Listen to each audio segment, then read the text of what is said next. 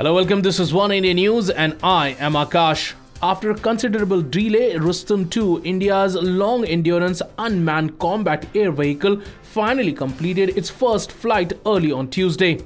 The UCAV, which is in the medium-altitude long-endurance category of vehicles, met all the expectation during the first flight. First scheduled in late 2013, the 3-year delay of the first flight had only added to the timeline, which is parachuted by other delays during development, even as the Indian Armed Forces are increasingly looking outside the country for combat drones, with deals already struck with Israeli firms. Equipped with contemporary technology, it will need a runway to take off and land, unlike traditional UAVs, which make it more trustworthy.